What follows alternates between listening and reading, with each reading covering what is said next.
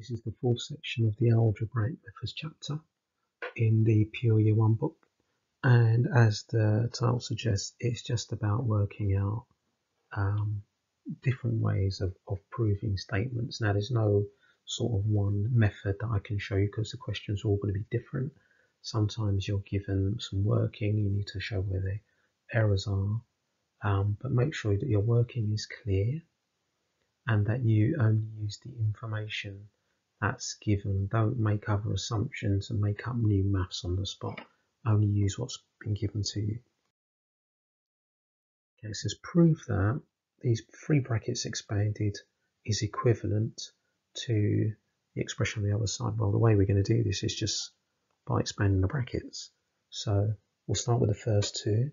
So we've got 3x plus 2 and times by x minus 5. So let's multiply those out first.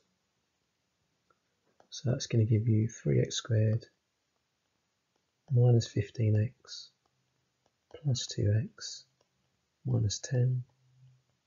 So that's 3x squared minus 13x minus 10. I'm now going to multiply this out by the third bracket. So 3x squared minus 13x minus 10. I'm going to use a grid to do this. X plus 7. And just lay it out in a grid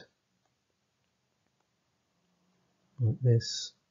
So I will have 3x cubed minus 13x squared minus 10x and then 21x squared.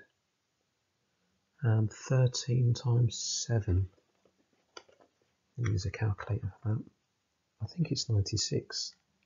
Am I right? No, it's 91. So minus 91x minus 70. So let's put the terms together. So I'm just highlighting the terms. So I'm going to have 3x cubed and then 21 minus 13 is going to be plus 8x squared. And then 91 minus 10 minus 101x minus 70. So we can say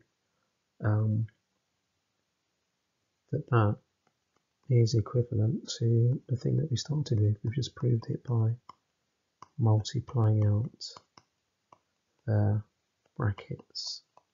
So as required. Okay, prove that if x minus p is a factor of f of x, then f of p equals 0. Now what does this mean? Let's start with an example. So I know that if, so this is not going to be part of working, I'm just going to show you why we're doing what we're doing. So if I've got f of x is this function, for example, yeah, I know that x minus 3 is a factor of this. Okay, so x minus 3 is a factor. Because I know I've done a long division and we don't get a remainder. Now what does that mean? That means that actually I can write 2x cubed plus x squared minus 18x plus 9. That is equivalent to this factor times by some other polynomial here. Yeah, that's basically what a factor means, that you can times x minus 3 times by something else to give you the expression you started with. So we're going to use that to help us do this. So what does that mean? That means that this polynomial that I've got can be written as x minus p, this factor, times by some other polynomial. This is a type of thing you'd get if you were doing like long division. You would, and there was no remainder, you'd get this other polynomial at the top. That's basically like what the g of x is. Now we want to work out what f of p is. Okay, so f of p would be replacing f with p So f of p equals, well, whatever we've got x, we put p there, p minus p times by g of p. Okay, well, that bit in the bracket is 0, isn't it? So we don't care what the other bit is, we're going to get 0. P minus p is 0. Okay, so there we've proved it. And actually what we've used to prove it is the factor theorem. So we've not made up any new maths, we've basically used the factor theorem to prove that statement. Prove that A, B, C are the vertices of the right angle triangle. Now, for them to be the vertices of a right angle triangle, it means that two of the sides need to be perpendicular. Okay, so if ABC is a right angle triangle, then two of the sides must be perpendicular. So what we're going to do is we're going to work out the gradients of each of the sides and see if any of them are perpendicular. Okay, so let's start with the gradient of the side AB. Right, so that's going to be the change in y. So let's do 3 minus 1 over the change in x, 3 minus 1. So that's 2 over 2. So AB has a gradient of 1. Okay, let's do the gradient of BC. So let's just draw my triangle A, B, C. I've worked out the gradient of this side. AB is 1. Right, gradient of BC. So we'll do the change in y over the change in x. So we'll do 2 minus 3 over 4 minus 3. So we will get negative 1 over 1. So you get a gradient of negative 1. So BC has a gradient of negative 1. In fact, we don't need to do any more because AB and BC are perpendicular, but I'll carry on anyway.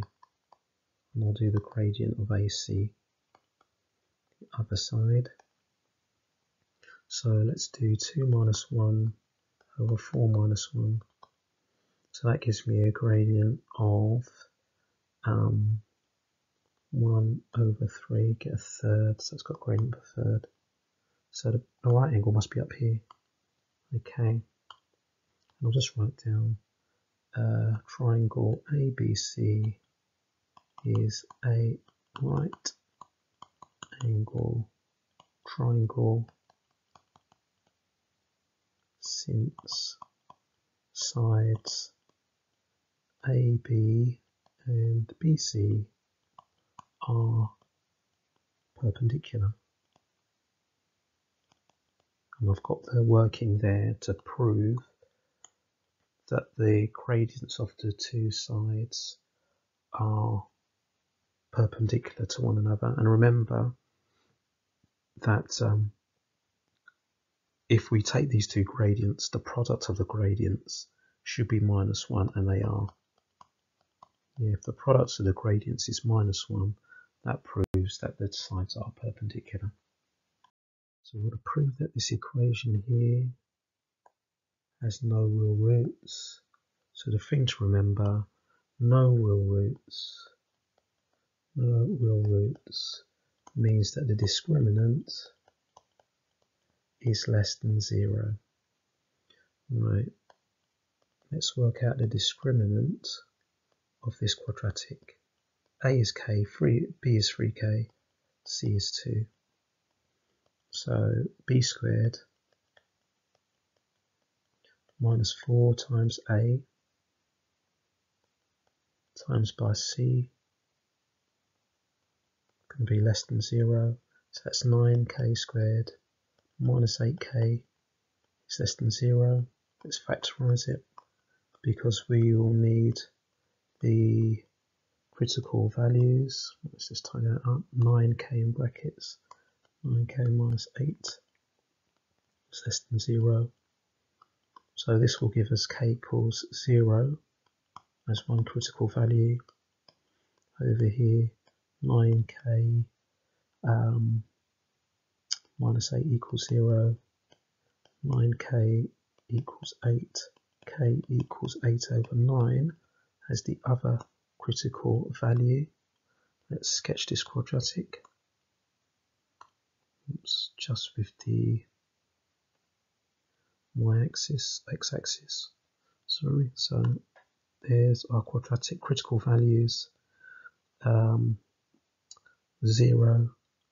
and 8 over 9. When is it less than 0? Down here between these values. So we can now go on to say that that will only be less than 0 when k is between 8 over 9 and 0, and when it's less than 8 over 9 and greater than 0.